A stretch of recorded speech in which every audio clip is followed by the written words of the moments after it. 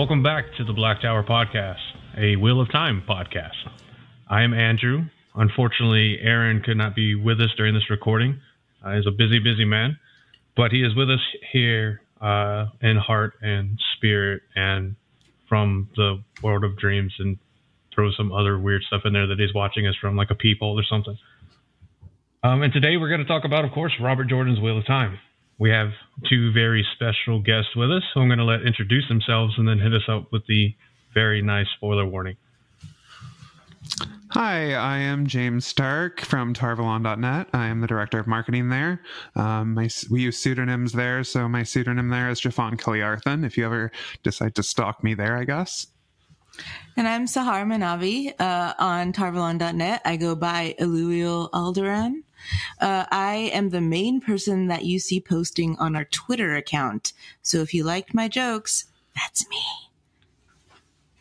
This podcast might contain content that could impact some more sensitive listeners, including conversations about sexuality and how it relates to the Wheel of Time. And of course, as always, this podcast may contain spoilers from the entire series. If you have not read the entire series, you're at risk of being spoiled. That was your warning for both series spoilers and your sensitivity content warning, I guess is the phrase we're going to go with. You have been warned about everything now, people. You can't sue us. There's nothing you have not been warned about. Mm-hmm. Like cancer, you were warned about in that. Podcast might cause cancer. It's rated by the Surgeon General and known to the state of California to cause cancer. Hey, serious stuff. All right. So, with the pending television adaptation of Wheel of Time, many of our real-life socio-political issues will be thrust into the forefront of the joint Amazon-Sony television screen. Already seen as a bastion of female empowerment, gender role politics, gender equality, and the power of joining together, the Wheel of Time provides a platform for the fantasy fandom to talk about the issues that matter to our modern social world. Whether it's the morality of war, the immorality of torture and slavery, all the way to the secrecy or publicity surrounding same-sex relationships and gender identity, we can all find examples and learning benchmarks within our favorite fantasy series. In true Black Tower fashion, we are going to attempt to avoid real-world politics in this episode as much as we can. It is somewhat unavoidable that they will make their way into the discussion in some way, shape, or form, but we want to remind our audience that we are talking about the topic at hand through the lens of the Wheel of Time. This is something that Aaron and I have wanted to talk about for quite some time, but did not feel like it was appropriate until we could get some outside input. You may not agree with the things we say or believe, but we do request that as much as we respect your opinions and beliefs, you return the same courtesy to us. We do not intend to offend anyone and apologize in advance if you find yourself offended. There will be times in this podcast where I ask questions just to be the devil's advocate. James and Sahar have already been told that and understand that. And now you know as a listener, so we can dive into this lovely discussion. So today we're going to be talking about LGBTQ+ and the Wheel of Time. And I can't breathe because I read a lot. Yeah, that was a big mouthful there, you said. So Did you want to start with asking us a question? Do you want us to dive in? How do you want to do this? Let's start with you guys. I think that'd be a good way to start. I think one of the things just to start out with would just be, our qualifications as people to talk about this. Yeah. So I am a gay man. I'm a white cisgendered gay man. Cisgender just means that you were born in the gender that you identify with, so not transgendered. Mm-hmm.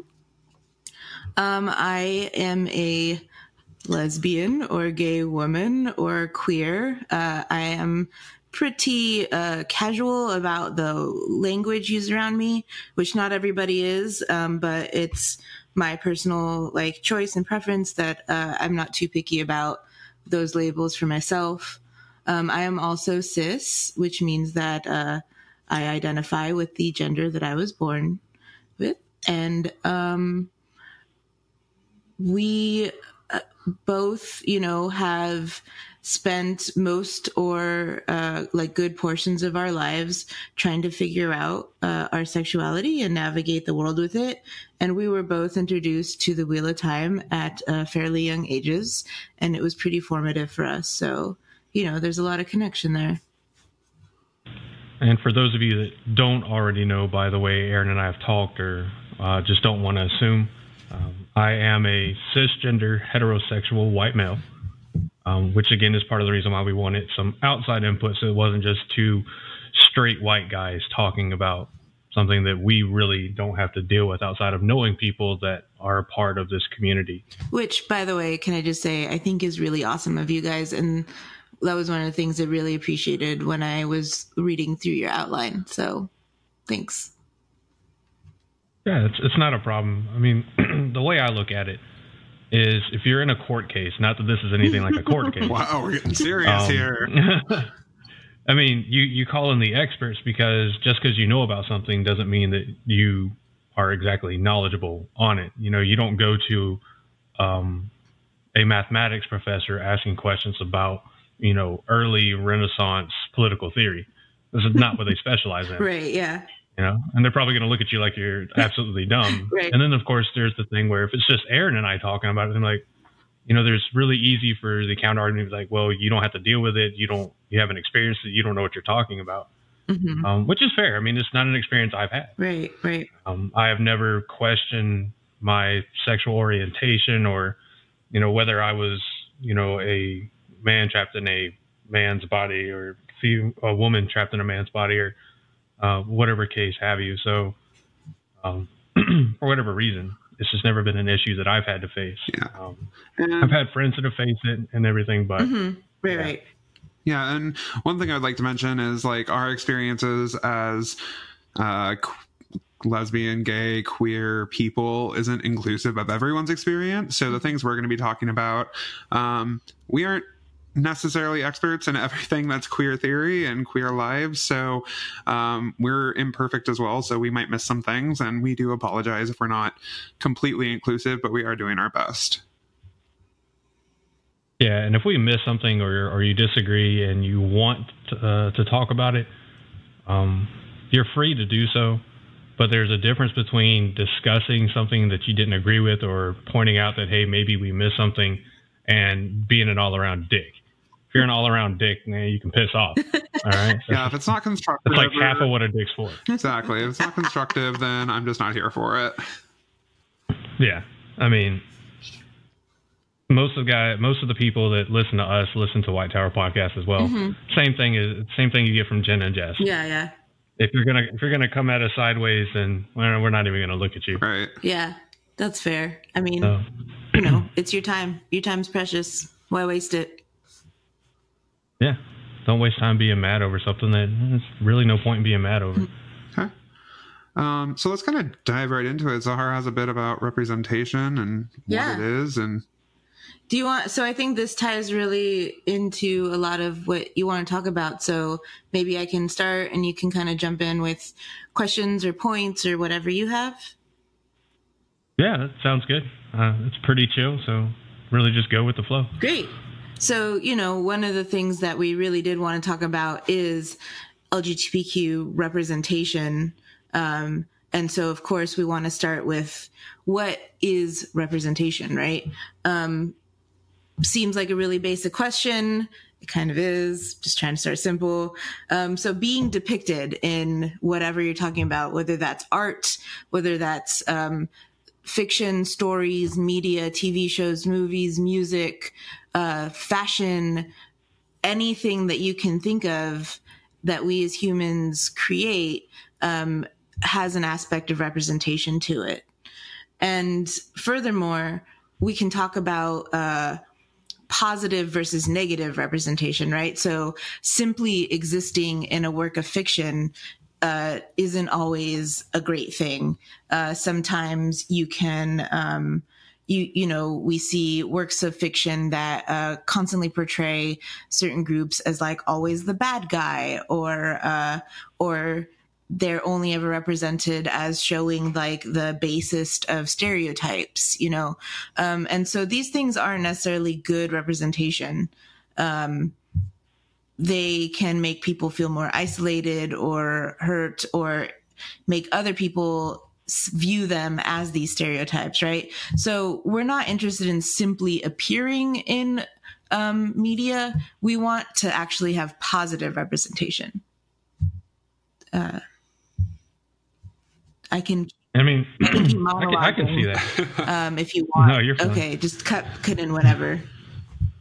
You're fine. I mean, and by all means, like if I start talking, a lot of times I'll start talking because it gets quiet and I'm like, this is awkwardly quiet. Say something. Yeah. That probably won't happen with us. Yeah, I paused specifically to allow you to jump in if you wanted.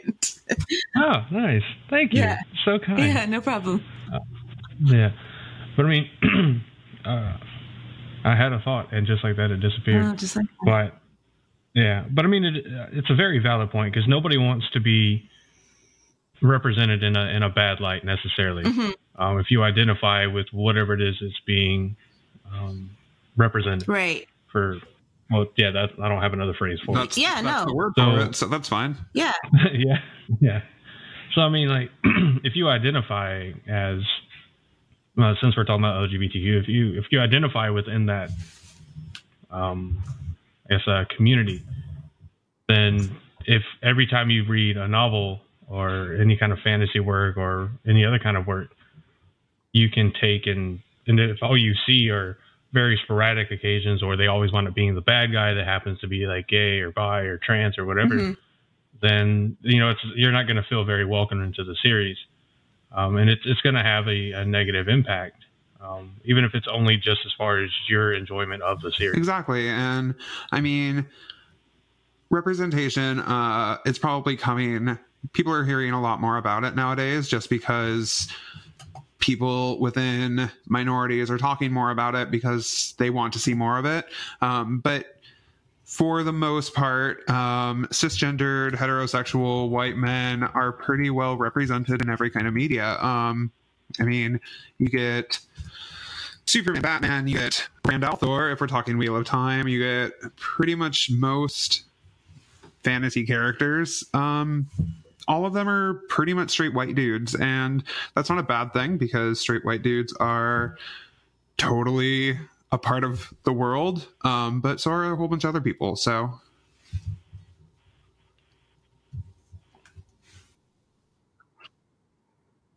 Yeah, I mean, it's definitely something that I think anybody can understand. Nobody likes to be painted in a bad light for any reason, and everybody wants to feel included, no matter who they are or what they are, anything like that. Totally. Yeah, and one thing that I think a lot of people who are fans of the Wheel of Time are also fans of Brandon Sanderson. Obviously, some people find that contentious, but I think for the most part, we also appreciate his work. And one of the things that I've always appreciated about him and the way that he writes is that he, so Brandon is a deeply religious person in his personal life. But in Way of Kings, he writes Jasna, who is an unrepentant atheist. And, I remember, I'm going to paraphrase because I don't remember the exact quotes, but somebody asked him like, Brandon, like, how did you write that? Or like, what's going on here? And his answer was that he got tired of seeing people like him represented poorly in fiction. And so he didn't want to turn around and just do the same thing to a group of people that he didn't necessarily agree with. Like he is not an atheist at all, but he wrote Jasna in this incredibly believable and like well-rounded way. She's not stupid. She has arguments that make sense and all this stuff. So there's a way to write people, even if you don't believe in or agree with them, as a way that doesn't just turn them into sock puppets, basically. Yeah, and I think a lot of that has to do like with for me the perspective of world building. If you take a book series like Harry Potter, where there's really no world building. There's elements of a slightly hidden world that otherwise is just like the world we already know in real life. There's really not a whole lot of world building to be had. People are just kind of as they are. It's a very world-looking size small series. But then when you take something like Stormlight Archives, or you have Wheel of Time, where they're not just building like a nation, they're building literally its own kind of globe, then it kind of becomes one of those things like, well, there's no way no one in this entire world is like this or isn't like this. Right. You know? Yeah, exactly. Yeah. And, you know, it's like, I think your point is really good. Like in Harry Potter, we can be like, oh, well, we know what the real world is like. And so, you know, okay, so they're like, all this different range of types of students that go to Hogwarts. Well, whatever. They're just people in the real world. But then once we start talking about fantasy worlds, and people are like, well, why do you have to build in gay people, or why do you have to build in Black people? And it's like, you know, just because it's a fantasy, it doesn't mean that it's not like our world, you know, and the other thing to keep in mind is that art and fiction are written for our world. You know, they're not meant to be these separate things that exist in bubbles. They're reflections of our lives and our world. Like, that's what they are. And so when we talk about what we want to see in fiction, we learn about the world through fiction. Yeah, we do. I know for me, a lot of the draw for a fiction series or fiction story, whether it's a 30-minute episode of whatever on TV or an amazing 15-book series that I'm rereading again, don't know what series that could possibly be, is there's... 14? Hmm? Oh, if you count New Spring. I count New Spring, even though I haven't read it. Okay, no, that's fair. I'm saving that for the end of the series. But I mean, the fantasy aspect is it's that escape from reality. I mean, it's what makes it obviously different from reality. And so and this kind of brings, what I'm about to say is going to bring me to kind of one of the points that I know you've seen on the Google Doc here, is there's, just like with the distraction from the real world, there's a fine balance between the real world and fantasy, where it's so far-fetched that it's just absolutely ludicrous, and to where it's too close to real life where it doesn't feel like an escape. Kind of the same thing here. I know I've wrote the question here, playing a little bit of devil's advocate. Is it fair to compel or expect artists and or authors to include things they do not wish to in their works? Is it fair to judge them as intolerant or unaccepting if they fail to do so? And for me, the thing comes from there's that fine line between doing a good service to the world you're building and including things that would logically be a part of the world, and you know, not feeling like you have to. It's like, do you recognize that this would logically be a part of your world, versus are you just adding it in because you know you've got X number of fans that say you need to add this in? Totally. I mean, I think that that's something that comes up in these conversations a lot. And, you know, one thing is, the thing that always kind of strikes me is that when people talk about this like forced representation, my question is, who is doing the forcing? You know, like in what way are content creators being forced to do this? Yeah, I mean, and it is a fair point, because ultimately a creator is going to create what they want. I mean, and there is some of that that's affected by the demand. If you create something there's no demand for, then you don't make money, which I think for a lot of creators isn't the primary function for their creative outlet, but it's definitely a nice, I guess, benefit for it. But, you know, it's not just money, right? It's also... if you're creating content, I mean, unless you're like some recluse that's just writing for yourself, you know, you want people to read your work and enjoy it and partake in it. And so, yeah, money is an amazing side effect given the world that we live in. But it's all of it, right? Like if you create work that doesn't resonate with anybody, or only resonates with like very few people, then you're going to not be talked about as much. Your work isn't going to be read as much, all of that. And so when we talk about representation, what's actually happening is your work, you're creating a way for your work to resonate with more people instead of just a particular niche market.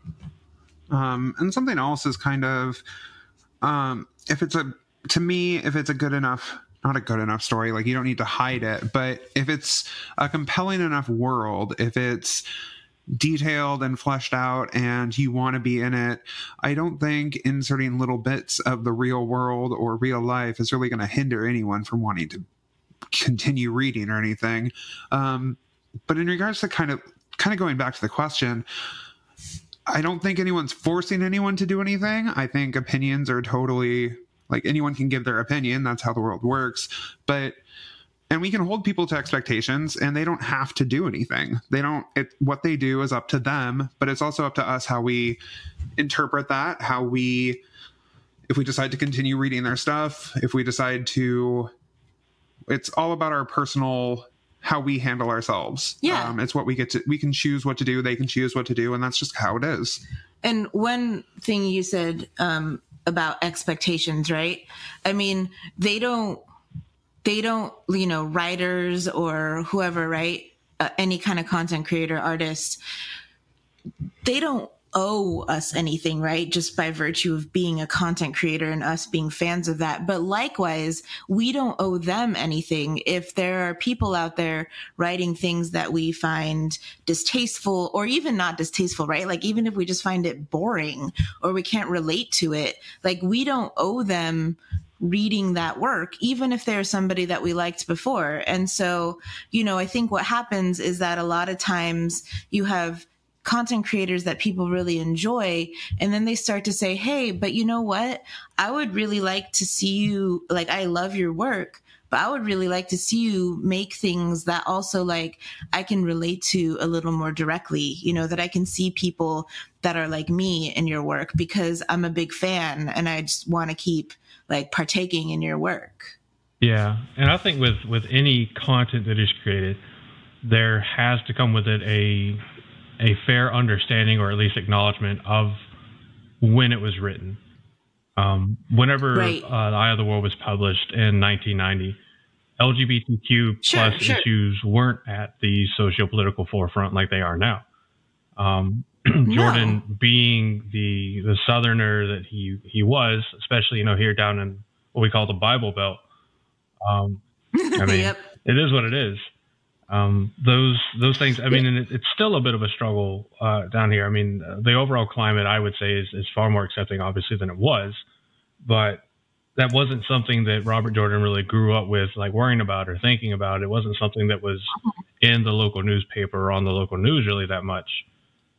Coming up, through the early to late 1980s, writing the first book and then publishing it. Sure. So I think it's perfectly fine to be critical of things that should have logically been included that weren't, or not to a logical level.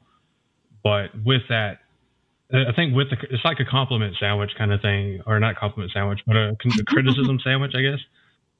Oh, right. Where you like compliment, criticism, compliment. It's like where, you give a little bit of understanding because like this wasn't a part of Robert Jordan's real life world really for him until he got into, writing some of the later books. It was just starting to become a more talked about, more public issue whenever you start hitting 2004 and on. But for him, it was close to the end of his life whenever this became a thing. So, Brandon Sanderson, has, I don't want to, I say a bit of an out, but I don't mean like blameless out, but a bit of an out thing, trying to just continue Robert Jordan's work. So I think, I just think like that you can be critical of a series, but you have to do so with acknowledgement to what could have affected the things that you find lacking in any series that's created or any content that's created. I mean, that's completely fair. And I do think it deserves some consideration. My only issue with that, I guess, is I'm not saying he did anything completely wrong. Like him not including openly LGBT characters in the series isn't the same as necessarily like Huckleberry Finn or something with the racism and the blatant disrespect towards other people. It's not quite the same level, but at the same time, you have to kind of hold people accountable to what's okay. And I understand that what's okay kind of changes over time for some people. I mean, like for me, it was never okay to not treat people or to not treat people equally because of their sexuality, but to some people that was okay at a certain time. So I get where you're coming from, but at the same time, I would say that maybe it would have been a little bit more beneficial if he were ahead of his time, I guess. So, yeah. And, you know, I'm actually going to kind of play the role of the apologist here a little bit. I think that, first of all, I think that you don't give Robert Jordan as much credit as he deserves, you know, in terms of the kind of stuff that he wrote about and the things that are present in his books. You know, I think that he did a lot of work to not be so overt about things. And depending on, you know, who we think his target audience was, maybe that's totally fine. For example, even if we have, just kind of slightly off topic, you know, if we talk about gay representation in like YA books, you know, a lot of people have issues with that. Well, you know what? Like being gay doesn't mean that you have to have sex in the book. Like it can just be that you have a gay character. Likewise, you know, for Robert Jordan, maybe he didn't, you know, it takes a while for there to be like more racy stuff. And even when there is, like when we get like, you know, snow cave the scene, sex igloo. even that, Yes. you know, sex igloo is pretty calm considering like what we can kind of piece together actually goes on there. But I think it's a lot like to build on what James said. There's a big difference between when we talk about holding people accountable for what they wrote, even if it was at a different time. There's a really big difference between being like, openly problematic, you know, whether that's being actually racist or being actually homophobic or being actually sexist versus what inclusion looks like. So I don't necessarily want to speak for James here, but I don't think that I blame Robert Jordan for the way that his books are written. Sure, it would always be nice to have more inclusion. I think that's always great, but I don't find it problematic for what like that he wrote what he wrote in the specific regard of LGBTQ representation. No, and I think that's totally fair. I mean, I'm on board with that. I just pulled up a couple of quotes from Robert Jordan, just so we can touch on it a little bit in regards to what characters he did have in his books. This is from his blog on October 6, 2005. Quote, "I have gay and lesbian characters in my books, but the only time it has really come into the open is with the Aes Sedai, because I haven't been inside the heads of any of the other characters who are either gay or bi. For the most part, in this world, such things are taken as a matter of course," end quote. And then again, at a signing in North Sydney, is it New South Wales? Yeah, okay. In Australia. In Australia, where they live, in August 30th, 1999, regarding gay characters, quote, "They're just running around doing the things that they do. It's not the point if they're gay or not gay," end quote. So he did have gay characters. It's just not... I think it ties into another point you're going to have about them being open about their sexuality. And on one hand, having people that are gay but not knowing about it is not really representation. Schrodinger's gay is not positive representation, to quote someone on Reddit. Like, if they're gay, are they not gay? That's not representation. It's important to know that someone is who they are, because that means that they're comfortable in their skin. And that means that by extension, you're allowed to relate to them a little bit. You're allowed to tie yourself into what they're going through. It makes them more relatable. I don't think anything is really taken away if someone comes out as a gay character or a bisexual character or anything like that. Yeah, and I think that's completely fair. But I say but and I say it again.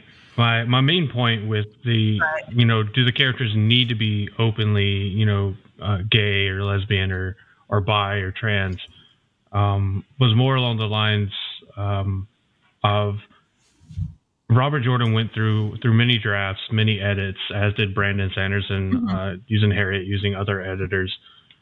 And there's always the chance that with over 2,600 named characters, that there was more exploration in the other characters, and maybe there were more characters that identify with the LGBTQ community that for story reasons, for this reason or that reason, maybe that much of a delve into their mentality and their mindset was redacted to kind of try to shorten the series, shorten a book. Maybe Robert Jordan thought it was getting too long.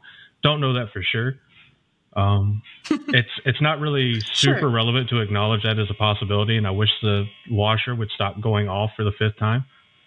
But it's gone off 5 times, and I'm like, are you serious? But it's not very relevant, but I like to explore the possibility that there may have been that unfortunately they might have been, that part of them might have been cut from the series for whatever reason. Yeah, and I think it's kind of a fun exercise, but maybe ultimately pointless to go back and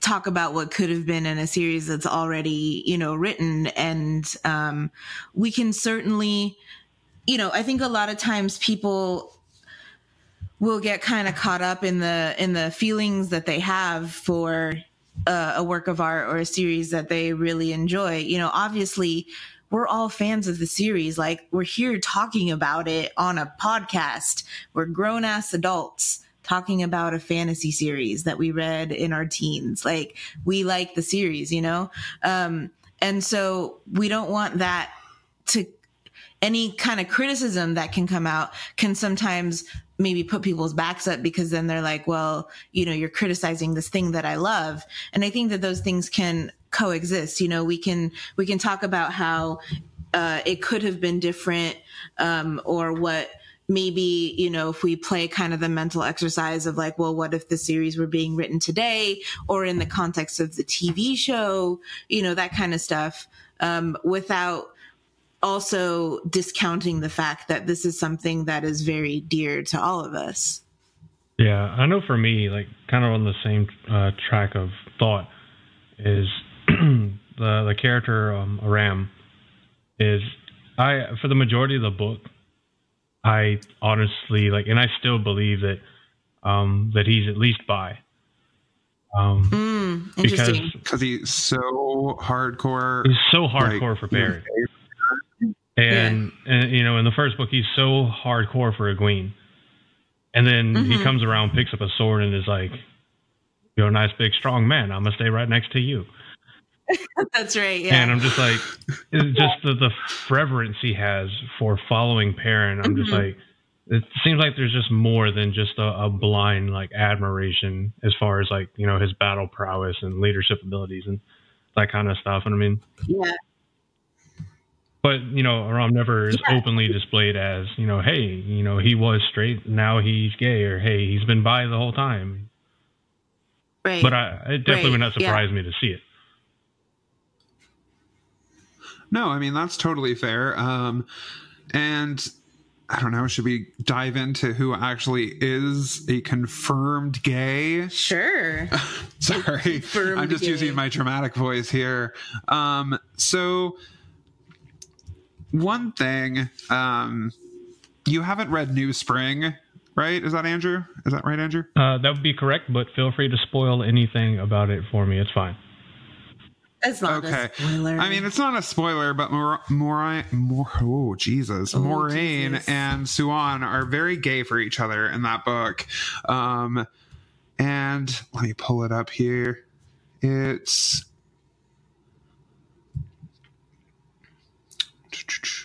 Totally good. Totally should have all of this ahead of time. Anyway, what are you looking for? I don't have it. Anyway, there are mentions of caresses and how Suan always knows the right place to poke Moraine. I mean, that's where we learned that they were pillow friends. That's right? where we learned that they were pillow friends from if I recall correctly, something that Cad Suwain said about Moraine and Suan being pillow friends. Okay. And then Moraine was like, how dare you talk about that? Not because she was ashamed of it, but because she's Corinian, and to talk about anything that happens behind closed doors in the bedroom is just private. That's not okay. And I believe that's a fair logical step to make. Like, not that she was ashamed of having a sexual relationship with Suan, but because she just didn't talk about that. And that's just because every other Corinian is referenced as being a complete prude in public, but complete freak in the bedroom sometimes. Well, I mean, it's, one of those things. Private is private. For her, that was private, and she didn't want it talked about in public. And I can understand being offended by it. Right. Corinian in the streets and ale in the sheets. Good Lord. You need help. So there are a whole bunch of other pillow friends. There's, let's see here.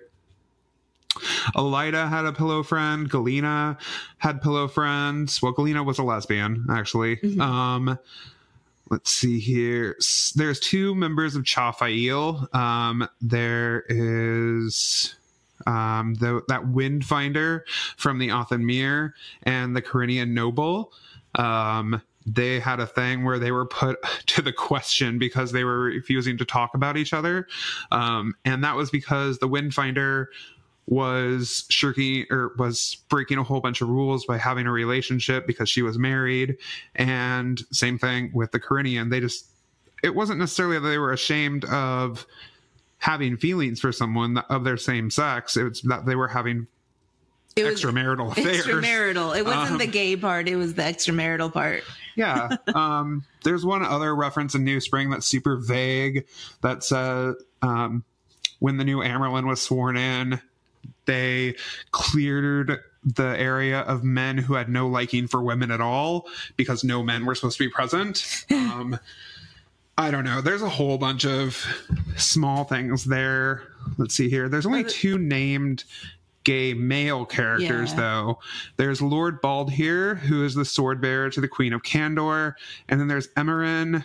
Oh, the font is really small. Pendalin. He's a Tyrian lord and a Oshaman. So he's the guy that Rand stays with in the hand loss incident. I think so. Yeah. Yeah. Because he lives there. He lives in that keep all by himself, that right? Manor or something. Yeah, but with his servants, but like just him. Servants. But yeah, that's actually. Female sexuality is a lot more played with in the series than it is with male sexuality. And that actually kind of relates to Robert Jordan being who he is. He never enjoyed writing about men being naked or sexual in any way whatsoever. He's pretty open about that. I think that's less than ideal personally, but at least he's open and honest about what it is. Like, you see women in the series being naked far more than you see men in the series being naked, even though they're in the same situation. Like lots of heaving bosoms.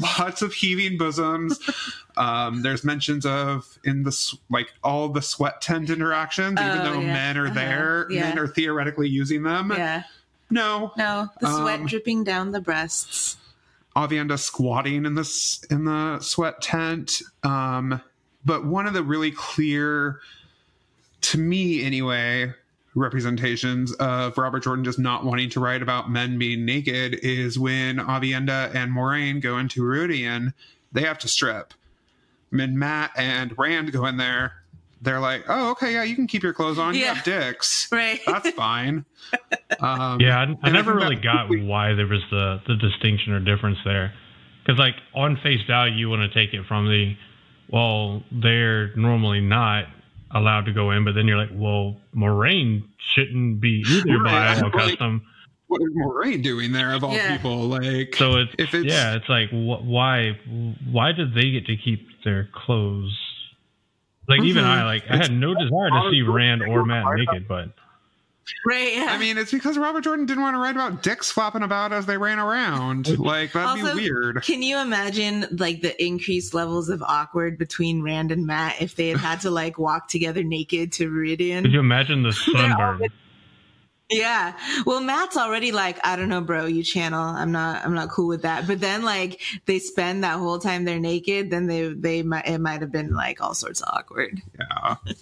I mean, and if I recall correctly, I don't know. I don't think that Moraine or Avienda actually had viewpoints during those scenes. They just run off and be naked and do their thing, whereas it's on Matt and Rand. So it would be awkward for him, apparently, to do that. I mean, that doesn't necessarily relate directly to like LGBTQ, but it kind of gives a frame of mindset into how Jordan approached nudity and therefore sexuality and that entire thing. Yeah, I mean, and it is an incredibly fair point that, you know, one side was more than adequately represented in terms of their nudity, and the other side wasn't represented at all, you know, other than the obviously vague mention. So, I mean, I agree. It's a perfectly fair point.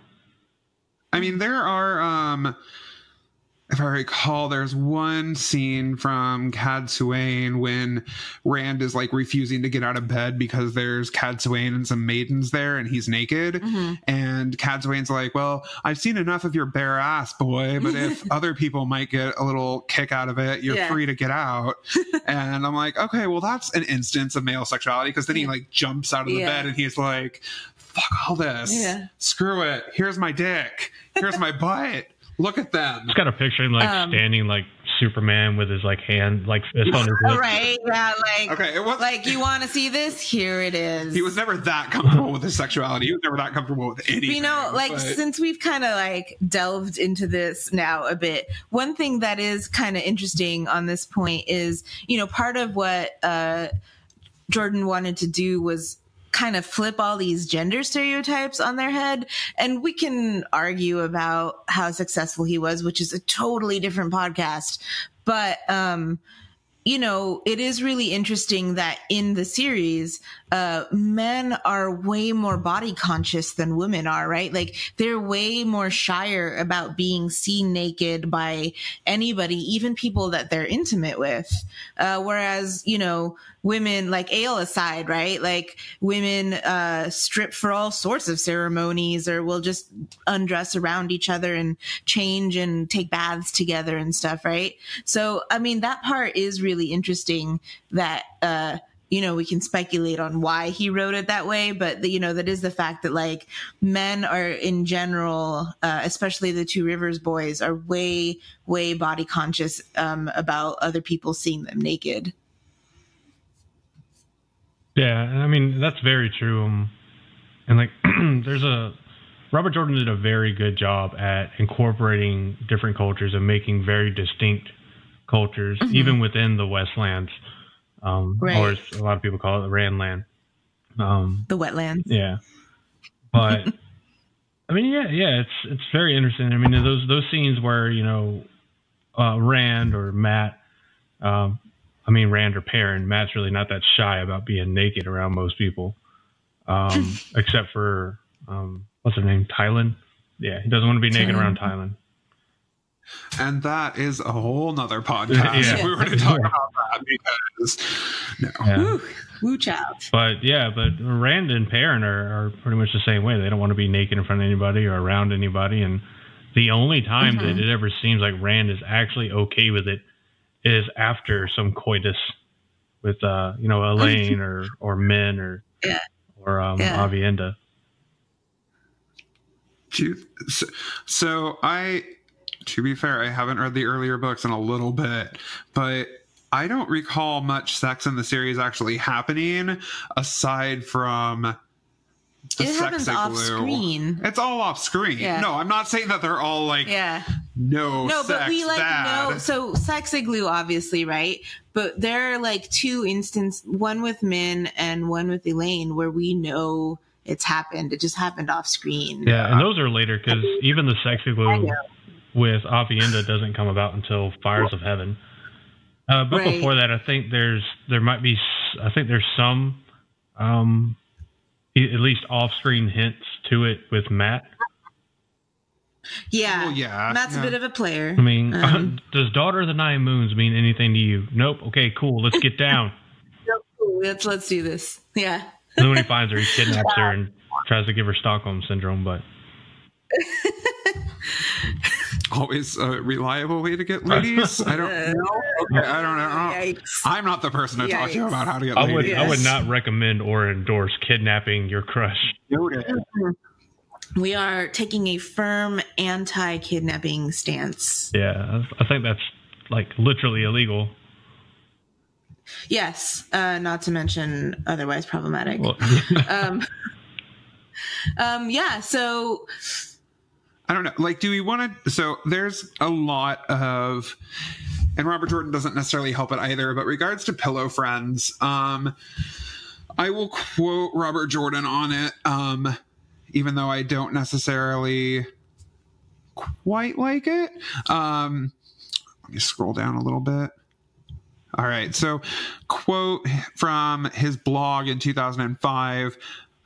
Pillow friends are not just good friends. Oh, they are that too, but they also get hot and sweaty together and muss up the sheets something fierce. By the way, pillow friends is a term used in the White Tower. The same relationship between men and women elsewhere would be called something else, depending on the country. it's your Jeopardy voice right there. That's my Jeopardy voice? I Yeah, like it. yeah. Okay, I'm going to have to tune in on that one. Yeah. Now, whether or not that... I mean, it's basically sending girls away to boarding school. And so I'm not a woman. I was never a 15-year-old girl. Sahar is probably better to speak to this, and she will. But in this world, you're studying, you are being disciplined, you're being forced to extremes, and you probably don't really have the chance to just like go out and watch TV or play video games to relieve some tension. So to me, it seems pretty natural. I mean, I, being a 15-year-old boy, would have probably had sex to kind of like get my mind off of things. That's probably not necessarily accurate. Sahar, I don't know if you have... I mean, so, we have this paraphrase. It's not a quote. It's a paraphrase of what Robert Jordan said in at Marcon in May 2001. He's like, well, you put 15-year-old girls together in a tower filled with almost entirely women with their hormones raging on overdrive. Keep them away from men because you can't afford to lose any of them. And what do you think is going to happen? And, I think that that's definitely a fair point. I'm not sure what conclusion he was trying to draw from that exactly, but I think, at the risk of getting a little too real worldy here, there are actually a fair number of studies done that show that our sexualities are way more fluid than we tend to think they are, and that your immediate surroundings can kind of shape what you're wanting to do in the moment. And so it's not up to us to necessarily classify everybody who had a pillow friend as a lesbian or as a bisexual person or whatever. But, the fact that they were willing to engage in that kind of thing suggests that they're at least something on that spectrum. I mean, it also says that it also speaks to sexuality in that world kind of overall. Like pillow friends are never anything that's shunned. However, a lot of people say that you grow out of it, but I don't think it's necessarily the growing out of the sexuality. It's not growing out of a woman having a relationship with another woman. It's someone who's an Aes Sedai who needs to be imperious, needs to be a badass and reserved and can't let people close. Yeah, like that. There's no room for any kind of romantic relationship in that unless you're green. Right. So it's not shedding the sexuality, it's shedding the distraction. Yeah. And that's a whole nother thing. Or the intimacy even, and like that's why we see so few, if any, Aes Sedai that have relationships that aren't their warders. Right. right? It's because you can't allow that kind of vulnerability in your life when you are trying to conquer the world and kind of end all be all badass woman. So I don't know. That's one of the comments that I always hear is it's just a phase or something. And I'm like, it's not the sexuality that's a phase. It's the needing to shed all of your attachments. Yeah. Because the way, like, I've always read Pillow Friends is it's, you know, like a Wheel of Time equivalent to Friends with Benefits. It's, you know, we trust each other. We're good friends. I have needs. You have needs. Let's scratch each other's back. And and to me, the growing out of it wasn't well, yeah, I used to fool around with, you know, my fellow novices or accepted or whatever in the tower. And, you know, now I just don't enjoy that kind of thing. I think it's more of a move from that kind of teenager mentality of, you know, get laid by almost whoever, not almost whoever you can, but, you know, there's that push for getting laid or whatever to okay, that's really juvenile. That's really stupid. I no longer want that. I want something more. And it's a shift from the in the moment gratification to maybe more emotional attachments and more longer term gratification. Yeah. Well, we know that like Aes Sedai in general don't form relationships, whether like with men, basically, other than their warders and such, because of the lifespan difference. You know, that's mentioned a couple times in the book that if you were to fall in love with anybody, they would age and die well before you did. And, you know, so the only other option is other Aes Sedai, and anybody, like even within your own Aja, you're not really going to be that trusting of people. So like, unless you get lucky enough, like Moraine and Swan did, where they were very close friends when they were young, and they were pillow friends, and then they grew up and chose the same Ajas, you know, that's kind of maybe like an uncommon occurrence that they were able to stay so close. No, and I think that's kind of tangenting back to that. One of the scenes that I always remember in regards to an Aes Sedai's longevity is there's one scene, and I'm terrible with names because there's so many of them, where an Aes Sedai is like looking on a mantle and she sees all these figurines that like represent. Isn't that Pavara? Is it? I don't know. She's just talking about these things that represent her family. Yeah. And I don't know if it was her family or her sisters or brothers' children or something, and their children and their children, they're all dead. And she's still here. Yeah. Like the White Tower always remains, is I think a quote from that line, that part. So I think that speaks to those relationships, that the Aes Sedai relationships, because at the end of the day, the White Tower is always going to be there to the Aes Sedai, and that by extension means that the Aes Sedai are always going to be there to the Aes Sedai. And it's kind of like one of those, you know, you're socialized by what you're around and the status and condition of your life and your surroundings. And to me, that's very true with the Aes Sedai, not Aes Sedai, whatever. Aes Sedai. Yeah. But, you know, they know that they live longer than the average non-power wielding person. And so that's going to affect the decision-making whenever it comes to, you know, intimate or romantic partners. Right. They know, like, if you know that you're going to live longer than the person you wind up getting in a committed relationship with, it's going to kind of dampen you. There's all in the back of your mind. There's always going to be that sadness that, like, there's a guarantee this person is going to die. I'm going to be sad, and I'm going to continue living on. Yeah. Well, I mean, as a parallel to that, it's not exactly the same thing, but Lan always knew he was going to die, but he still got into a relationship with Egwene. Jesus. Sorry.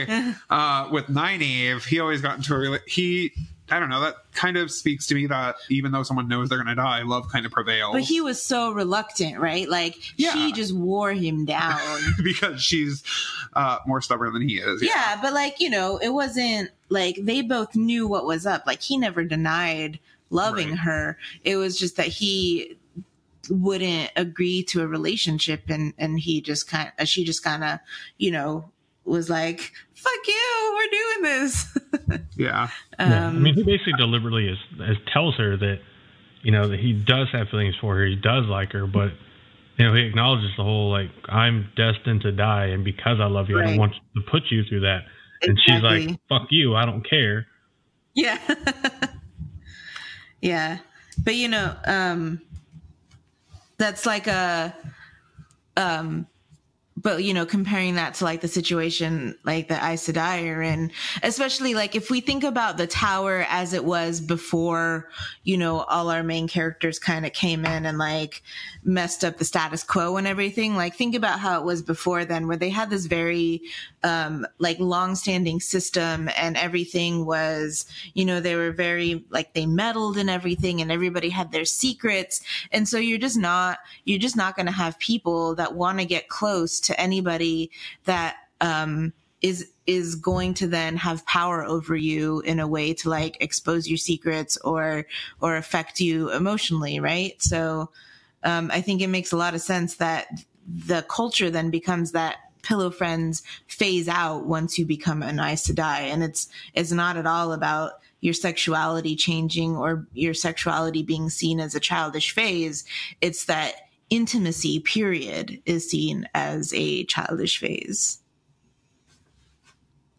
Yeah, or maybe just that intimacy for the sake of intimacy, that kind of almost primal desire to do certain activities that are X-rated. Yes. To put it very awkwardly. So there was one thing that I did want to bring up, and I don't know if this should be spliced earlier or whatever, but I wanted to talk about why representation is actually important and why it matters. How do you want to, do you have you're fine. Like literally just bring it up whenever you want. Okay. So, all right. So a little bit about why representation actually matters. We talked about art and fiction like at the beginning of the podcast, right? And this idea that fiction shapes how we view the real world. It's not, we make up these worlds, but it's inescapable, the fact that everything that we write and create is based on the world that we know. And we learn about the world through fiction, and art imitates life and life imitates art. And we see ourselves, we see other people in the world in our fiction. And so it's, you know, anybody that says, well, it's just a book, or, well, it's just a movie or whatever, you know, it's really disingenuous, because it's never just a whatever. These things impact our lives and our thoughts. And so, you know, there's all these thoughts about how when a person reads a work of fiction or watches a movie or whatever, right? How they see themselves represented, or whether or not they see themselves represented, reflects on how they then view themselves in the real world. And so way back in the 70s, these researchers, like sociology researchers, right? They have this paper titled "Living with Television." It's these two guys, George Gerbner and Larry Gross, and they coined this term called symbolic annihilation. So basically the way they said it was, this is a quote: "Representation in the fictional world signifies social existence. Absence means symbolic annihilation." And so if you think about it, when you see yourself on TV or you see yourself in movies or books, it reinforces the idea that you're a part of the world, right? Like you exist and other people acknowledge your existence. They see you and then they represent you in these things that are like works of fiction that come from their minds. When you don't see yourself, then you start to wonder, like, why don't other people see me? Like, why am I not represented in these ways? And so to that point, another sociologist, Michael Morgan, he's like authored all these reports on media effects. He says, quote, when you don't see people like yourself, the message is you're invisible. The message is you don't count. And the message is there's something wrong with me.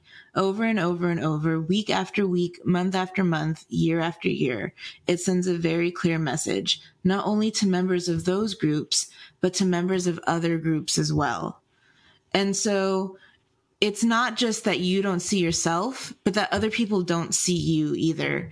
And that shapes a lot of the ways that we interact with people that we might not actually come into contact with in our daily lives, just because of where we live or where we work or, whatever, through no fault of our own.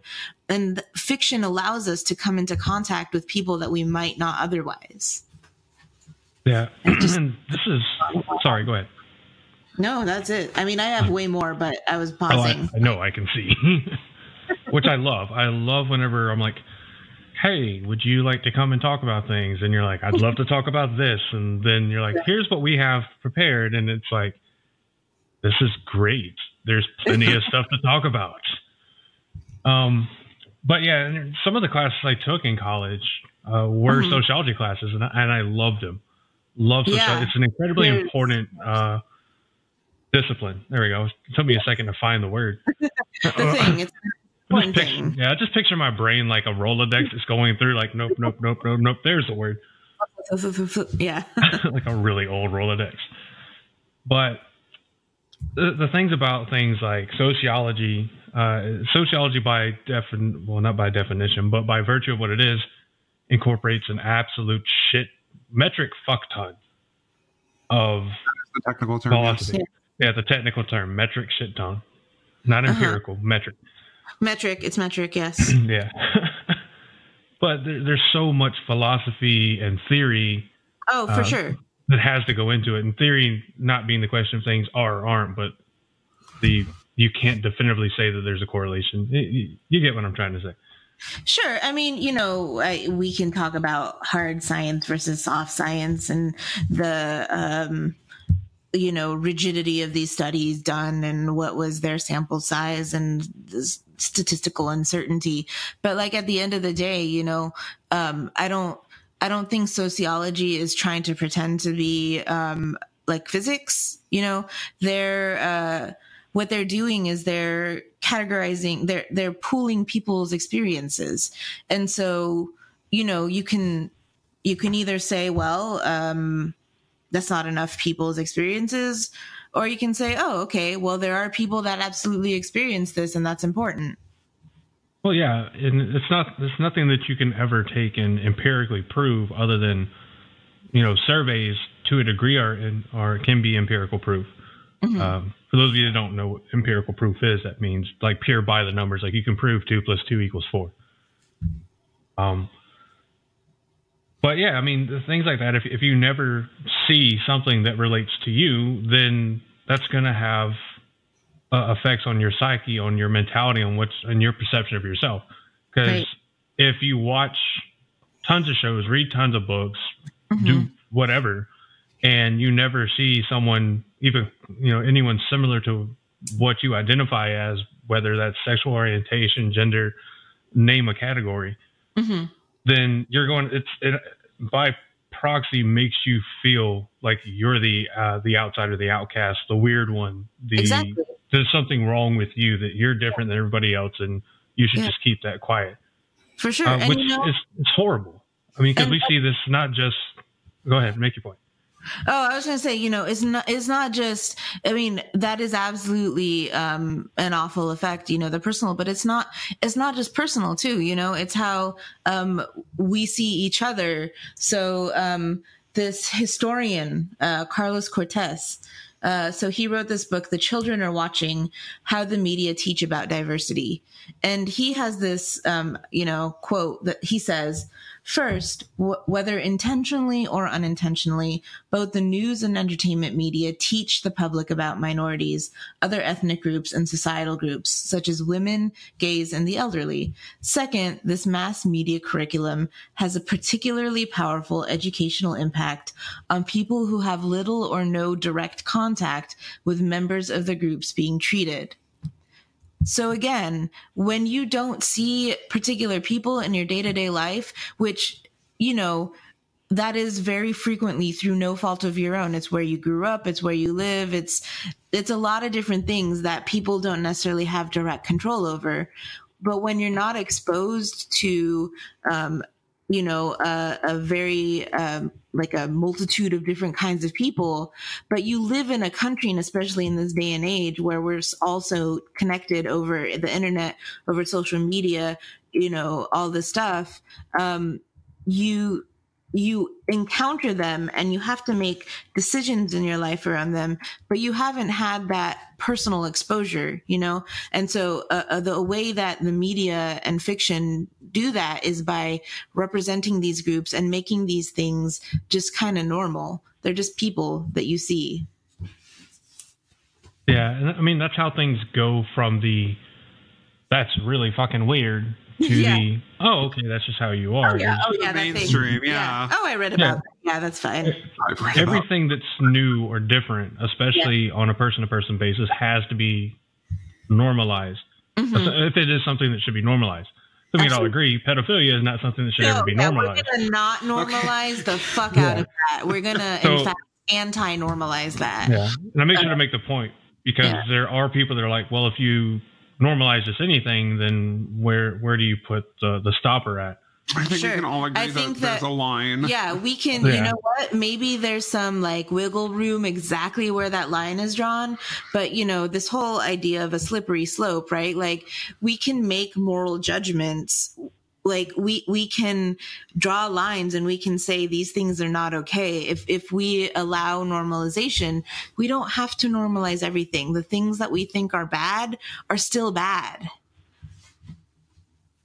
Oh yeah, and I agree. I think society in general is able to come together, and by virtue of things like Facebook and Twitter and just the mass interaction that we have now, that's so easy to have. You could literally go right now and just make a YouTube video, post it, and I mean, it may take a while, but it can be seen by another story. But But I mean, society I think can ultimately decide that line of, okay, this is morally right, this is morally wrong, right? As a society, as a group, and as any civilized body should. So. I will admit, with the Gerbner and Gross paper, Living with Television, I see the point from the last section, the absence being symbolic annihilation. I disagree because I don't see it as so black and white, so cut and dry. Interesting. Well, I mean, no, and I don't necessarily. I mean, that's why symbolic is in there, I think. I mean, that doesn't mean that if you don't see gay people on television that gay people are going to stop existing. It's not, that's definitely not black and white. It's saying that if you don't see gay people except for this one really campy villain on a TV show, that's pretty much what you're going to think all gay people are like. And one thing that's actually kind of interesting and about talking about this stuff. So that paper in particular, it's from 1976. So this predates the internet. It predates any sort of quickly mass marketable, sure, you had movies, you had TV shows, you had newspapers, but all this stuff was, it doesn't have the turnaround time that we have today. And so at the time, it very much was that, you had a very small selection of media to choose from. Whereas right now, like I could go find the most niche YouTube video or comic book that I want that's like about some very specific topic, and I can read it and I can see people that look like me or people that look like my friends or whatever, right? But back in the day, if you weren't seeing yourself in the Hollywood movies or the TV shows that were on like the 4 cable channels, or you didn't exist. Like you weren't a person in the world, because how is anybody supposed to know that you existed if they didn't see you in real life and they didn't see you on TV or the movies? And it brings kind of the subject of identity into the whole equation. like for me, I'm 28. I grew up kind of in the weird time where being gay in middle school was the thing that you made fun of, but then a year later it was the thing that was cool. So it was really weird for me. So I kind of remember seeing both sides of it.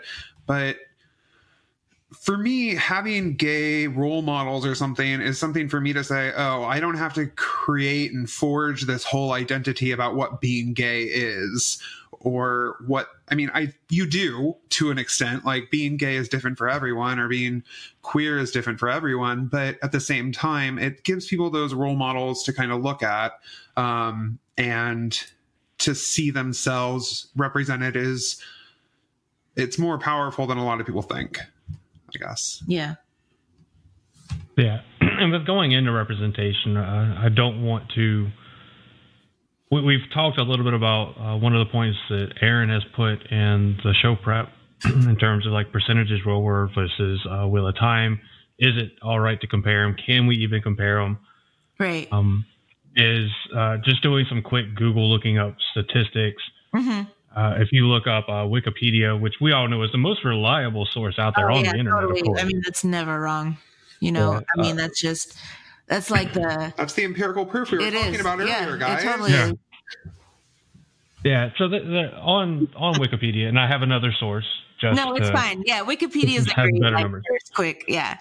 You know, it's talking about a 2017 Gallup poll that concluded that 4.5% of adult Americans identify as LGBTQ, with 5.1% of women identifying as LGBT, compared with 3.9% of men. Mm-hmm. A different survey in 2016 from the Williams Institute estimated that 0.6% of U.S. adults identify as transgender. Again, that's out of 370 million is what we're at now, I think. Somewhere around there. Sure. Yeah. Maybe. Yeah. Those sound like numbers. Yes. Yeah. Yeah. You know, it's conducted at varying. I mean, but then again, you know, this gives no sample size, and this isn't a question that's asked in the U.S. Census. No. So, go ahead. So I went over and looked at. I'm looking at this other article that's on Daily Beast titled "Just How Many LGBTQ Americans Are There?" Mm-hmm. And it acknowledges that the estimated size of the U.S. LGBT population is, as a whole, is getting closer to the quote-unquote legendary 1 in 10 number. We were just talking about that before the podcast. When we saw that question, we were like, well, is it 1995? Because then it's 10% if it's 1995. Yeah. Yeah. I mean, they talk about that. They use Gallup data taken from interviews with over 1.6 million adults. Right. And demographer Gary J. Gates reported that 10 million Americans, or 4% of the population, now identify as LGBT. Mm-hmm. And that includes a record high 7.3% of people born between 1980 and 1998 who now identify as LGBT, which is up from 5.8% in 2012. Yeah. So, I mean, those questions they're like a really big thing that they, you know, obviously they control for a lot of stuff. You know, I don't know how much about polls, you know, you can actually use a fairly small sample size and get a really accurate statistical representation. But one thing that they can't do is they can't ask minors. And right now, the current generation, the people that are under 18 right now, are one of the most sexually liberated generations in terms of their identities. These kids are incredibly okay with being fluid, with not identifying exactly what they are, for just basically living their lives how they want and not super worrying about what to call themselves. And even as, you know, so I think, I don't know exactly how you are. You know, we're both millennials here, you know, and our generation's pretty cool with it. But even the younger you go, the more open everybody is. And so I think that once a lot of the kids right now that are, you know, in middle school and high school age into adults, you're going to actually see a lot of those numbers go way up. Another thing is just kind of speaking to that, I guess, when you talk about people who are a little bit older that didn't have that representation, that didn't know anything other than gay was bad or queer was bad or anything like that, if they had any of those kinds of thoughts, I mean, suppressing things is not healthy, but it's a very effective way of controlling your urges, I guess, for a really, really, really poor way of phrasing that, I guess. So they wouldn't have explored those thoughts that they had, whereas kids today are just like, huh, that boy's cute. Am I gay? Does it matter? No, not really. Mm-hmm. So I don't think that humans or anything are changing. I think that the exposure and learning and understanding of what LGBTQ plus is definitely evolving a lot, and that's making people realize that, hey, it's okay. It's not, you're not gonna, well, depending on who you talk to, you aren't gonna go to hell, you aren't gonna go to jail or anything like that for having those thoughts. So yeah, and I think ultimately in the end, when you look at the morality question of it, it doesn't really matter if it's a low percentage or a high percentage of any society that identifies as part of this LGBTQ plus community. That it's all about, I think it's a better frame of mind is put yourself into something you identify as. That, you know, would you want that part of you to be persecuted or to be disacknowledged or to, you know, just be frowned upon in general, or not even, you know, well, I already said disacknowledged. We're going to assume that's a word. I think that it makes perfect sense. So whether or not it's a word, it doesn't matter. You know what I mean. Yes. So, but to the question, I don't think we can compare the quote unquote numbers in between the Wheel of Time and the real world. Because for one, we don't know the total population in the Wheel of Time. We don't get into the, you know, assume Kyrian has, I don't know, 750,000 people. Let's just assume that. We get in the heads of like what, like maybe 20 total people that are Kyrian or identify as from Korean. I mean, the data is not, the fictional data is not there from this fictional series to be able to compare. No, there is not. Because if you take just the known identified LGBT or LGB characters from the series, it literally fits on one PowerPoint slide quite easily. Yeah. And if you use that as a percentage against an unknown population just in the Westlands, it's going to be incredibly low percentage. And that, I feel like it wouldn't represent what the actual fantasy world would have. Yeah. And, you know, I think that when you talk about representation, I think that once you start getting into the realm of like playing the numbers game, I think that you really do everybody a disservice, you know, because people who are skeptical about representation are going to start really kind of being like, well, okay, like, how did you come to those numbers? Like, what does that mean? Like, what percentages? Why does the number have to mirror the real world? Blah, blah, you know? And people who want representation are like, you know what? Like, I don't actually care what the statistics are. Like, I just want to see people on screen that look like me. And I want those people that look like me on screen to be fully fleshed out, interesting characters, not just kind of one-dimensional sock puppets, you know? And so I think, you know, we can definitely talk about, oh, well, like, here's the laundry list of characters and what percentage is that. But I'm not sure that it really helps anybody on anywhere in the, you know, arena of opinions about this topic. Yeah, for me, ultimately, talking about on the screen, it's a good segue into talking a little bit about the TV series. Oh, yeah. Because Robert Jordan has publicly decreed that the concept of, you know, the pillow friends and same-sex relationships does exist in other areas and other cultures. Right. This could be, that is a perfect justification, as if one was needed, for Rafe and the other members of the production team, the consultants. Obviously, I don't know all their names. I mean, I've seen all their names. I just can't. I do get to remember names of people I've met like today. Which is awesome. It's very exciting how fast it's growing. I mean, they're in the unique position to include this representation in the series. I'm one of those people that I like to see screen adaptation stay as close to the source material as possible. But there are so many characters whose sexuality isn't even explored, isn't even talked about, not to mention the miscellaneous populace. I mean, if Rand and Matt make it into Camelin, and, you know, 1 out of every 15, 20 couples, whatever, just walking around is like 2 dudes or 2 chicks or whatever holding hands. You're right. Yeah. I think it's perfectly fine. It's a realistic depiction of what we've come to know in society. Yeah, and it's not going to bother anyone. And I think that for LGBTQ plus people, it's going to be like, oh, hey, look, there I am. Yeah. So regarding, Rafe has only said one thing in regards to LGBTQ plus people in his world, and that was in the television series, and that was during his September Twitter Q&A, where he answered like 280 questions. And I mean, if you want to check out the entire transcript, we do have it at tarvalon.net. Sorry to plug ourselves completely. But anyway. That's all right. I'll ask you to do it again at the end, too. Oh, no, we'll do it now, too. We'll just spread it out. So we asked, everyone got one question. And because I'm the director of marketing and Sahar is in charge of Twitter, we decided to ask what his thoughts and plans were regarding LGBTQ representation in the television show.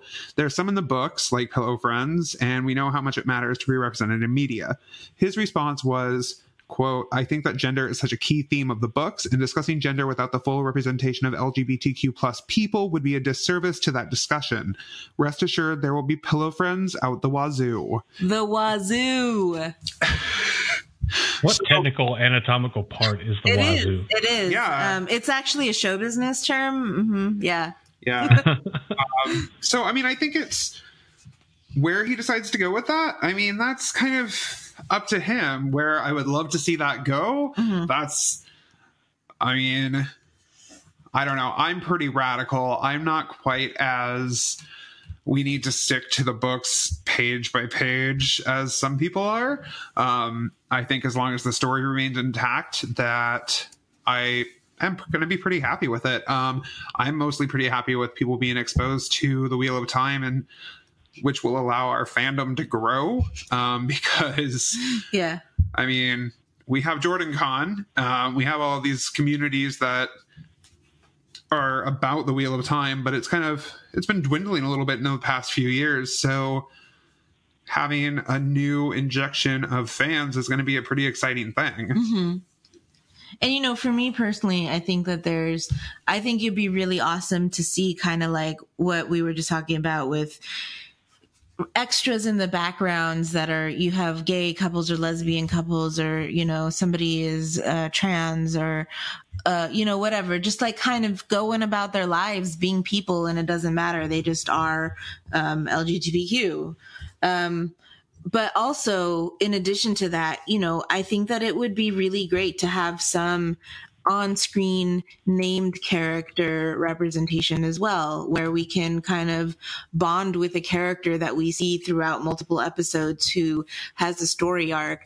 And whether that's the slight adjustment of already known characters, or whether that's the introduction of a new character, or however the team ends up wanting to do it, you know, I think it would be really lovely to see that. I guess I am a little bit of a stickler. I wouldn't want to see a new character inserted, because I personally hated Toriel in The Hobbit. But I mean, that's my own little beef. I don't want this like random insertion of a gay guy or a lesbian woman. Insertion of a gay guy. I'm sorry.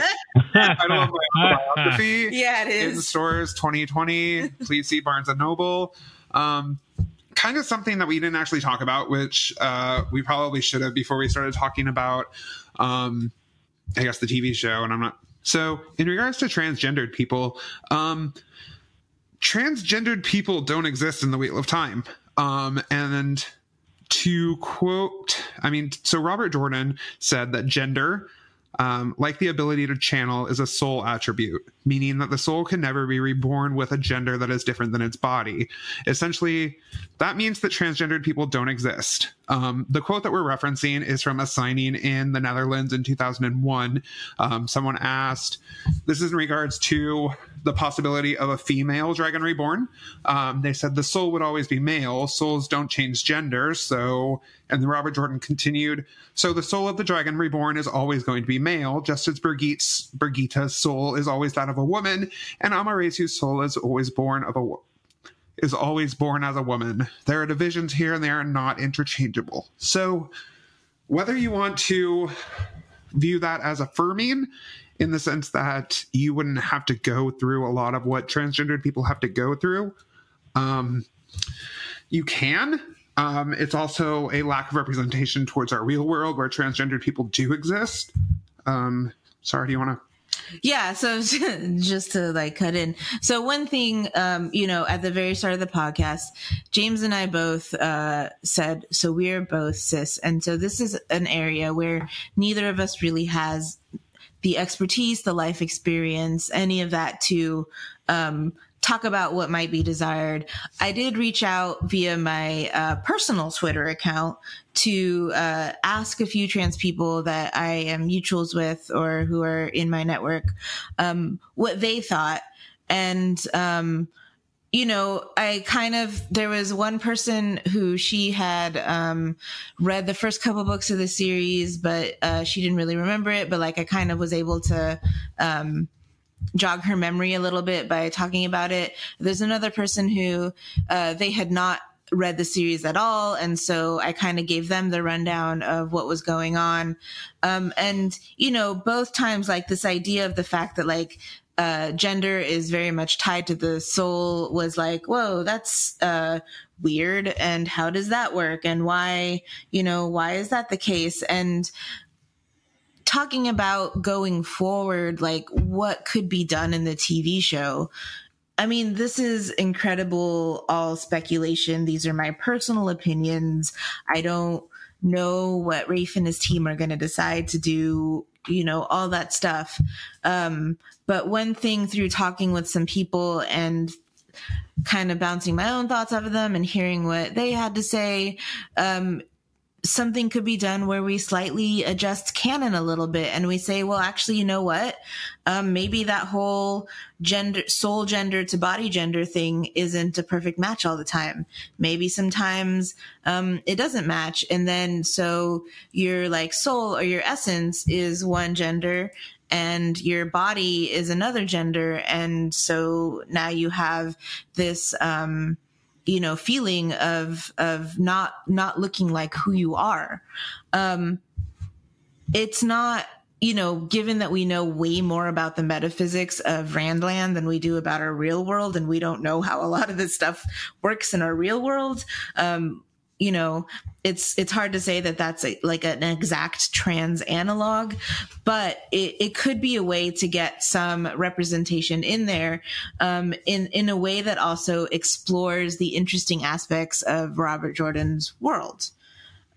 And I mean, kind of to that point, like I'm not sure if most people know that trans people per canon don't exist, but that's not a big part of canon if we wanted to change any part of canon. And just to head off, Arengar is not trans. Yeah.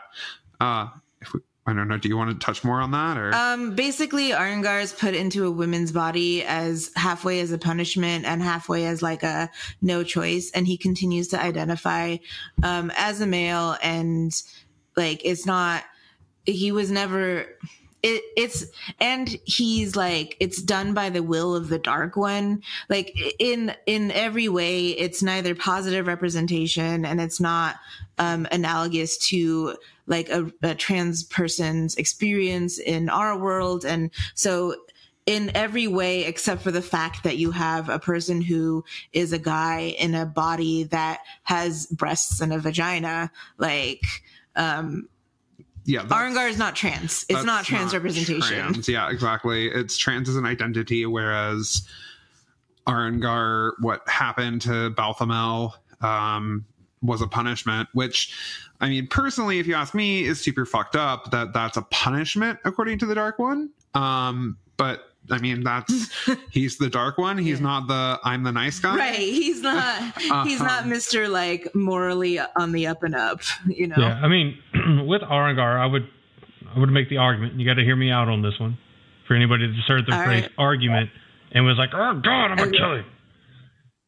I'll kill you. My statement is, you have Balthamel, as you say, that gets forcibly reincarnated as Arangar, who we first meet as Helma in Saladar, that is forced into a female body, and he hates it. He doesn't like it. He wants a male body again, as part of Arangar's motivation to do the best job they can to hope to get rewarded with a penis again.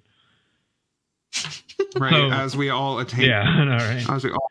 So I think that while not identifying Arangar as transgender, that it can be indicative of at least a portion of the struggle that some or most or all, obviously me not being a part of that community wouldn't know, the transgender people go through. You know, the Dark One's forcing could be that kind of societal expectation that you are what you are because you are, and that's it. And the knowledge that Arangar's knowledge that I am not the gender that I look like I am. I don't want to be the gender that I look like I am. I want to be the gender that I know I am down deep inside. I think we can identify with that part of the struggle while also acknowledging that Arangar is not truly transgender, but does to at least some extent experience at least a portion of the struggle that transgender people would in the real world. Totally. I mean, so here's the thing, right? Is we can draw all sorts of analogies to the various struggles of different characters in the book to real world things. There's this like great like analogy, like Rand's Farm Boy to Dragon Reborn arc is a great analogy for somebody coming out as gay. Like, he's shunned by his friends. Like, his friends think he's weird. He has a lot of self-doubt and like guilt about his ability to channel. He constantly says things like, no, I can't. I mean, I didn't do it on purpose. It just happened. I don't want to channel the power. I won't do it ever again. I swear, you know, like all these things. And then his eventual, like acceptance, you know, like all these things are extremely analogous to, a person who comes out of the closet as gay in a conservative family or somebody who is surrounded by like religious friends and family or something like that, right? So sure, you know, we can say that there are some similarities between Arangar's struggle and real world trans experiences. But the question here is, does Arangar count as trans representation? And the answer to that is going to continue to be no, because again, even if we say that the experience is in these ways analogous, it's not positive representation. In some ways, it's extremely stereotyped because, for one, not every trans person wants to pass as the gender that they are. You know, like somebody, like if a person is a trans man, he may not really care if he looks what we like consider stereotypically male. For instance, there are non-binary trans people who are neither male nor female. And so like all this stuff, and then, you know, on top of it, the idea that Arangar's quote unquote transness, like supposed transness, comes from purely the will of the like most evil thing that exists in the universe. Like, this is all sorts of messy. And so, you know, we can definitely say, well, like, sure, here's the struggle that characters have, and here's how it's analogous to some real world struggles. But calling anything like that trans representation is, in my opinion, incredibly inaccurate. Yeah, and I would agree. I definitely would agree, and I can see the point. Like I said, like I wasn't arguing that Arangar was. No. We're just addressing your point. Yeah. Jeez Christ, my freaking audio just spiked. I just saw red on my screen. Oh, yeah. No, like no, you're fine. Yeah. No, I know you guys weren't, but you know, sometimes I reiterate the points for anybody that might have like tuned out for a second. and just heard us yelling at them. Right. And Yeah. that's fair. We do that. Yeah. I also monologue. So Yeah, you're fine. I kind of want to touch on, Rand's arc. This wasn't something I realized until I actually started researching for this podcast, really, but it fits perfectly in regards to how he is just this dude as a farm boy. And like, there's this scene in The Great Hunt. Sahar quoted the first part where he's denying that he is using the power, or he didn't do it on purpose, that it just happened. He doesn't want to do it again. He swears it. I'm like, that's pretty much what happens when you are shaming the idea that you're gay. I had a gay thought. I won't do it again. I promise not to do it. And then to continue the quote from that passage, "You don't want to," the Amerlin seat said. "Well, that's wise of you, and foolish too. Some can be taught to channel, most cannot. A few, though, have the seeds in them at birth. Sooner or later, they wield the one power whether they want to or not, as surely as roe makes fish. You will continue to channel, boy. You can't help it, and you had better learn to channel, learn to control it, or you will not live long enough to go mad. The one power kills those who cannot control its flow." "How am I supposed to learn?" he demanded. Moraine and Varen just sat there, unruffled, watching him like spiders. "How? Moraine claims she can't teach me anything, and I don't know how to learn, or what. I don't want to, anyway.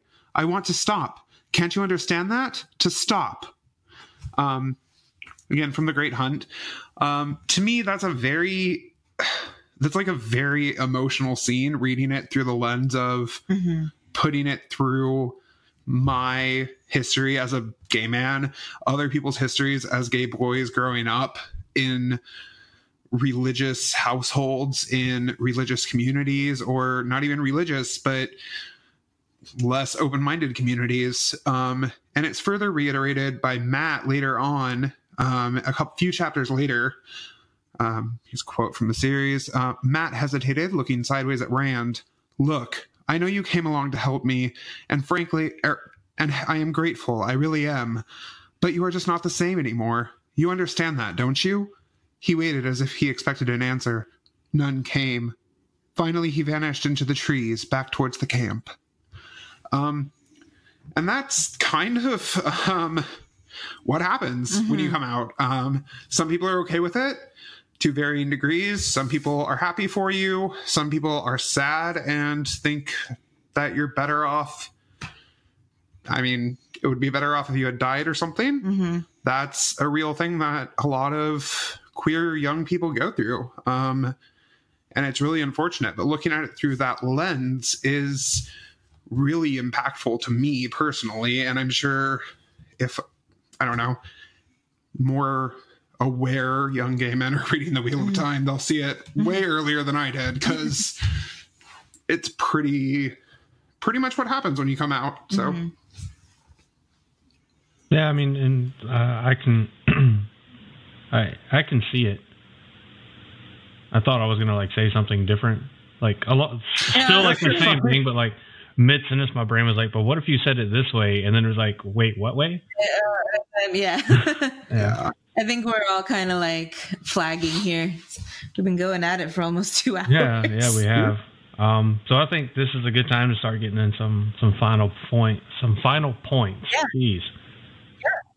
Sure. So do you guys have any final points you want to bring up or talk about? I don't know. Did you have any thoughts that you wanted to wrap up with that we could kind of play off of, or? So my overall kind of final thought, and it's the same. Generally, any discussion I have about this kind of topic is that in the end, it's all about the fairness. It's all about the, quote unquote golden rule: do unto others as you would have others do unto you, kind of thing. That just as it's fair to acknowledge people's differences in sexual orientation and activities and the like, that it's equally as important to acknowledge people that are gender binary, that are, I guess, sexual orientation normative.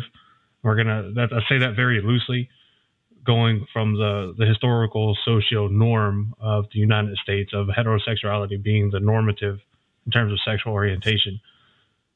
That the difference comes in, in the persecution as far as the socio-political rather repercussions. One of these days I'll learn how to speak English. That, we see in the Wheel of Time that we don't see anyone persecuted for having a same-sex relationship, though it does appear to be heavily on the back burner for the most part. Just like with the polyamorous tradition of the IL, no one's really penalized for it, which is great. But, most of your Westlanders are scandalized. They're like, what? So I think but ultimately they come to get used to it as they're exposed to it, as it becomes more normative to them.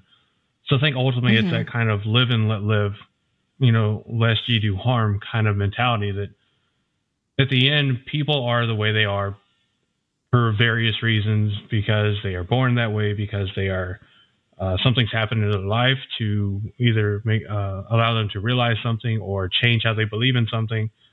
That ultimately we have a tendency to get up in arms, to start shouting, to start calling names, to start saying these ugly, nasty things about people that aren't the same as us for really no reason, when it doesn't impact your life at all. I came up in a Southern Baptist Christian household, and it's still the religion I hold to. But we're sitting here having a fantastic discussion, and I don't care that the two of you are gay, because at the end of the day, it does not affect my life whatsoever. You're happy with how you're living your life. That's fantastic. There's nothing wrong with that. And I think if that's the dialogue that we can keep as a society, global ultimately, but also as an American society or whatever society you might be listening to this from, is it's so easy to get angry and upset about things that really don't affect our life or don't have those repercussions that harm us as those that are already accepted in society. And you know how much you want to be accepted as an individual, so treat other people the same way. Their life choices or how their life is the way it is for things you don't know, you can't possibly know. And frankly, you don't need to know. If you have a friend that comes to you one day and says, hey, I think I like, and there's a guy that says, hey, I think I like guys, or a girl says, hey, I think I like girls. And like, cool, fantastic, good for you. I've had female friends that came up to me and be like, yeah, I've tried guys. I don't really care for it. I like women more. I'm like, cool. We can talk about which girls we think are hot together. Yeah. It's one of those things like live and let live. There's no need for the ugliness that we see so often, especially on social media, but in society in general. There's no need for it. Yeah, I think, I think that to kind of summarize what we've been talking about, we want to see, we want representation. We want people that are like us, that whether you're talking about LGBTQ, whether you're talking about race, whether you're talking about just gender, like we want to see, as a woman, I who likes fantasy and comic books and science fiction, like I want to see more female characters in those genres, because I want people that look like me. It's not that I hate dudes. It's just that I think that when sometimes, I think the conversation gets stuck on this point that people worry that when you ask for representation, that you're also asking to get rid of them. And I don't think anybody here is asking to get rid of dudes or to get rid of straight people. Like, this is all, we're all part of society. And so adding representation doesn't take away from what's already there. And so we can have it where the straight dude sees the straight dude and is like, cool. And the gay woman sees the gay woman is like, cool. And then we can also see each other and we can be like, oh, look, like this is what the world looks like. Like there's a variety of people in it, And I think for me, I guess what I would like people to take away is that the Wheel of Time is already pretty queer. It's not in your face. And I don't think that's what anyone is really asking it to be. I don't expect to have Rand hook up with a dude in the middle of the show. Like, that's not what I'm asking for. What I'm just saying is the Wheel of Time is already really queer. You have sexuality is a lot more fluid than we ever think it is, because we put our real world, what we view as the norm, into that when it might not be exactly what it is. Per Robert Jordan, sexuality is just a lot more fluid there. Mm-hmm. And I think that's really, really, really important. If the creator of the canon says that something is the way it is, then that's just the way it is. Moiraine and Siuan, they hooked up. Pillow friends are serious things. It's not a bad thing, and it's not something that I am necessarily asking that people change. I'm just asking that it show up a little bit more prevalently than it did in the books. Because by Robert Jordan's own admission, he didn't say what characters were gay and what weren't. He didn't say how a certain character feels about someone else. He was pretty prudish a little bit, aside from the whole, sweat running down bosoms and everything. In regards to sex, he didn't insert it very much. But oh my God. Yeah. That needs to stay in. Oh, I guess that can be a blooper reel. That can be. Is there a blooper reel? Jesus. Yeah. So, me 2019. Robert Jordan just didn't insert it very much when it came to sex. It's really great. I don't know. I think it's there more than people realize, and I think it's important that we acknowledge it. Okay. Yeah. So that's all I really have. Great. Is this the part where I plug? Oh yeah, we got to do the plug. Feel free to plug anything and everything you want. We're already talking about insertion and might as well talk about plugs. I mean, that's a natural segue. I am going to be at JordanCon this year. I'm going to be doing a panel with Therese and Ebony Adamantis, who runs the big Wheel of Time group on Facebook, on diversity, which includes diversity in the Wheel of Time, which includes gender and sexuality, as well as racial diversity. Ebony is a very strong, proud Black woman, so she'll be handling a lot of the racial diversity, and I'll be handling a lot of the sexual diversity that's in the series. So if you want to check that out, schedule hasn't been released yet, but that will be there. And then to kind of plug tarvalon.net a little bit, we've been around since 2001. We're coming up on our 18th anniversary, which we're having a party for, and less than a month now. We've been around. We have a forum that's kind of strongly...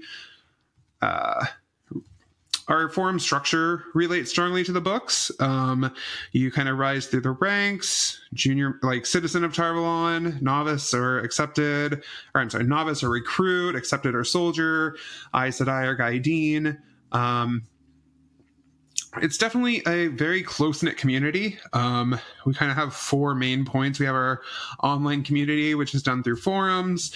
We're launching a Discord server soon. And then we also have our real-life community. We have 3 real-life events throughout the year, official ones, and then we have a strong presence at JordanCon. There's also a lot of local meetups, just for where people are situated. We have our library. Team Jordan actually referenced the library when completing the series, and that's something that we will never, ever, ever stop bragging about, ever, because when Maria told us that, we kind of lost our shit. And then we have our philanthropy. Aes Sedai translates to servants of all in the books, in the old tongue, and we kind of give a lot to charities of various kinds. We host the Robert Jordan Annual Memorial Scholarship for undergrads and graduate students. Mm-hmm. So if anyone is interested in that, it'll come up, I think, in September. I might be completely wrong. That's not my department. We're pretty cool. Check us out. If you have any questions, you can reach out to us on Twitter. Our handle there is @Tar Valon. Mm-hmm. And then on Facebook, we're just tarvalon.net. or you can reach out directly, however you want. Yeah. Yeah, and they are fantastic people. I literally sent the email saying like, "Hey, you guys want to come and do a podcast?" And super quick was like, "It's an interesting idea. Let's talk." I was gonna say, and then it took us 2 months to get back to you. No. Yeah. No, and it was really great. This is a really fantastic opportunity. I really like that you guys were cool with us kind of running with it. Because I realize this might not be what your average listener is kind of, I don't know what they listen to. I'm sorry. Wow. I'm a really stereotype. Well, I just assume no one is woke, Sahar. No one is woke. No one is woke. Anyway, Seattle. They'll be expecting something like this. We do, topical discussions. Like I was saying before we started recording, our very first true episode, was on sexism in the Wheel of Time. Yeah. And then here we are, like, cool. Here we are, like, ready to eat. Yeah. So it's like our official 19th episode, not counting bonuses or midweeks. And we're talking about this. Yeah, you guys are definitely on a roll. Oh, that's awesome. And just want to do a little shout out to hashtag Twitter time. What's up? Really? Yeah. It's a great community. Yeah. It is a really great community. So even we are role players. Love role playing. Oh yeah. Yeah, I'll never quite understand. I don't know. We don't RP at Tar Valon, so some people do. A little. This is the portion of the podcast where we get really judgy. Yeah. We're never like this otherwise. Ever. That's fine. Perfectly fine. But for the Black Tower Podcast, if you want to reach out to us, we are on Twitter at Tower Podcast. Yeah, at Tower Podcast. You can email us at blacktowerpod@gmail.com. And our hosting site is Podbean. You can find us at blacktowerpod.podbean.com. And on the left-hand side, it has a link to our Twitter, our Facebook. Podbean will automatically generate and upload our episodes to YouTube with a static kind of image with the title. So if YouTube's easier for you than any of these millions or hundreds or whatever of free podcast apps, you can do that. There's also that is really cool. Yeah, it's a really cool feature. You can. There's also a link to our Facebook page, and of course, a link to our Patreon if you want to go above and beyond and try to support us that way. And there's some benefits in there for you. There may be one that isn't in the list yet that you might get surprised with, but and of course, with that comes the opportunity to record our spoiler warning. So most of our guests get that for free. But ooh, fancy. Yeah, I know. Yeah, wow. you saved a whole $1. What? Yeah. You can buy yourself something nice at the Dollar General, Dollar Tree. Definitely. Go get one of those like toy squirt guns that breaks in like 3 pumps. Should I get a soda? There you go. So, but for those of us here at the Black Tower Podcast, of course, I have been Andrew. Aaron has been with us here in spirit, and I know he's looking forward to editing this 2 hours of audio. Have fun. Thank you, Aaron.